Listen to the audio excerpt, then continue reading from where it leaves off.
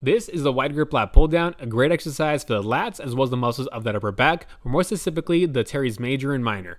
Using a wide grip versus a more narrow grip is going to allow you to get a little bit more tension through those teres and help you get a wider back.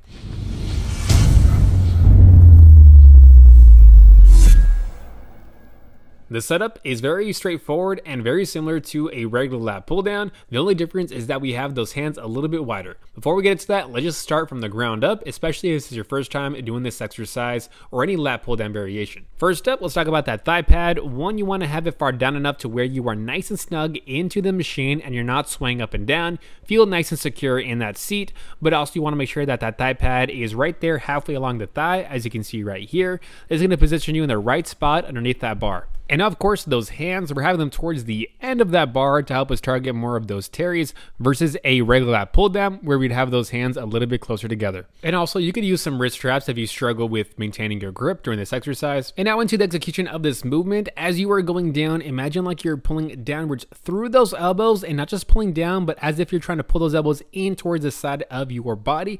And on that way up, imagine as if you're slightly pushing those hands out to the side. This might help you get a little bit more tension still through those teres and less in the biceps. And also imagine like you're still pulling down to keep that tension through the lats, teres, and the muscles of that upper back. And we're also going to want a slight lean backwards, about 10 degrees. As you can see right here, I'm not staying completely up and down vertical with my torso on this exercise.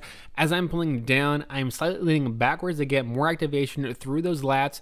And also I'm getting a slight pause at the bottom, especially on those first few reps. Towards the end, it's going to get harder and harder, but still try to do your best to get a pause at the bottom. And always on that way up, nice and controlled, at least 3 seconds on that eccentric, and allowing that torso to go back forward, straight up and vertical to help you get a better stretch through those lats and get a better muscle connection. As you can see right here, on that way down, I'm leaning backwards a little bit, those 10 degrees, and on that way back up, I'm allowing that torso to go back forward to get a little bit better stretch through those lats, and I'm bringing that bar up right up until that bend of the elbow almost completely disappears. You do not want to lock out that elbow and extend that arm completely.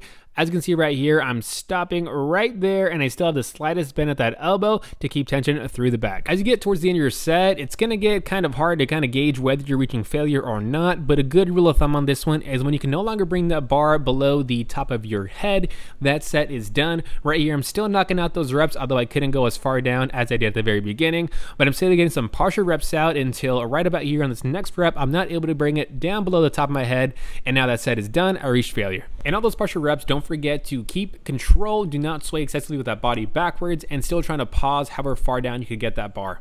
Like this video to support the channel and also subscribe for more tutorial videos just like this one. And now enjoy me doing a lat spread, back double biceps, some gym motivation for you.